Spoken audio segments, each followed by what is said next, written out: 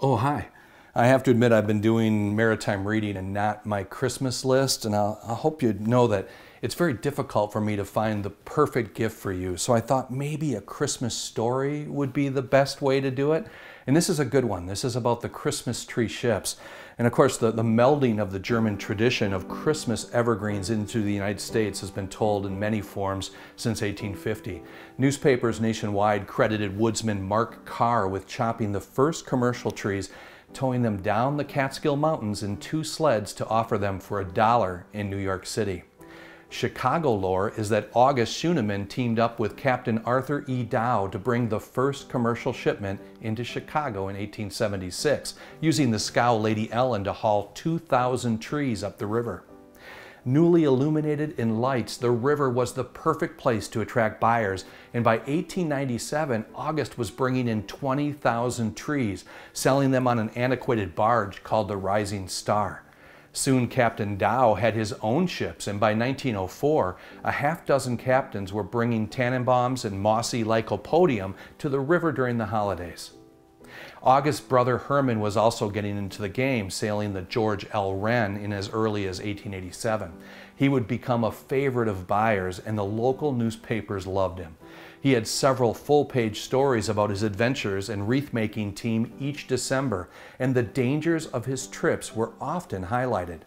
The reality of November gales became all too real when August Schoenemann was killed with a load of Christmas trees in 1898. He and his crew were lost. They had nearly made it to Chicago when the ship broke apart. Herman Schoenemann would also lose a ship in October of 1900, sailing the old Mary Collins, which had been used as a Christmas tree ship for 17 years. He barely got 6 miles out of Manistee when the winds pushed him aground and then ripped his ship apart. That same season, the Christmas tree ship Vermont was lost at Garden Bay. The ship was nearly 50 years old. The crew of the Caledonia lost a crewman to the storm that ended the career of their ship in November of 1901. And a late November gale in 1906 finally caught up with one of the first captains to bring trees to Chicago. The schooner La Brabida crashed ashore 40 miles east of Manistee. Captain Arthur Dow said he escaped with only a bundle of dirty clothes, but he and his small crew made it ashore. 10,000 trees and a 75-foot ship were lost forever. In 1908, Herman Schoenemann was nearly killed on the Wren in a storm, and that next season he told reporters he was now sailing on the Bertha Barnes.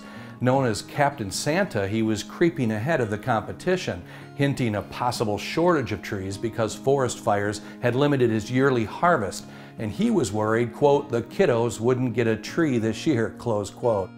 That next season, Schoenemann bought into the schooner Rouse Simmons, which had a long life on the lakes as a lumber carrier and was named for the brother of mattress magnate Zalman Simmons. That same year, he took on a crewman that had survived the sinking of the Pere Marquette 18 just months earlier. Tragically, John Olson had a massive heart attack on board the Simmons that fall, dying in his bunk near Algoma. In 1911, competition really picked up by rail as Harms and Schuber had 10 train cars of trees for sale on nearby South Water Street. The Upper Peninsula of Michigan was once the primary source for trees, but locomotives now made it possible to ship from a seemingly limitless crop in Maine and Vermont. Captain Santa admitted he left Thompson, Michigan in a full gale warning, pushing south to make it home for his twin daughters' birthdays.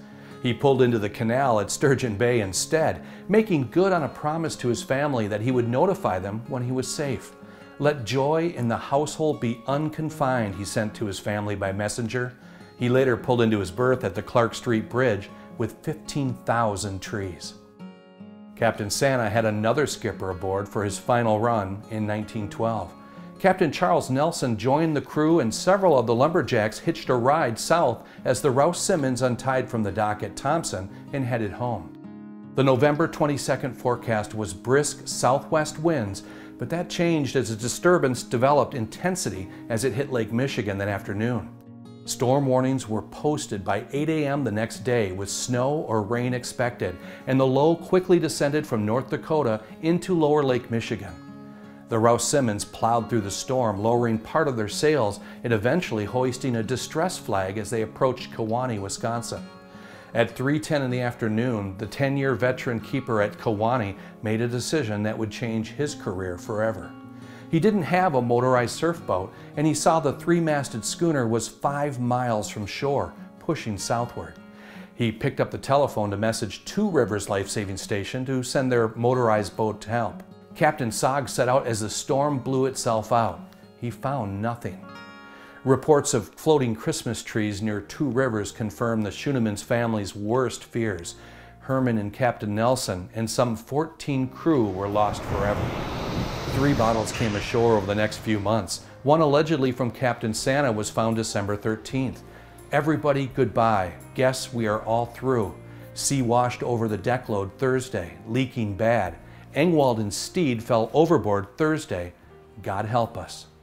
Another bottled goodbye gave new details. These lines were written at 10:30 p.m. Schooner Rouse Simmons ready to go down about 20 miles southeast of Twin River Point, between 15 and 20 miles offshore. All hands lashed to one line. Goodbye, Captain Charles Nelson. Donations and a substitute ship for the Simmons helped Barbara Schoeneman make the $15,000 owed from the year's harvest. That next year, her daughter Elsie visited the local newspapers with a press release reminding reporters of their loss.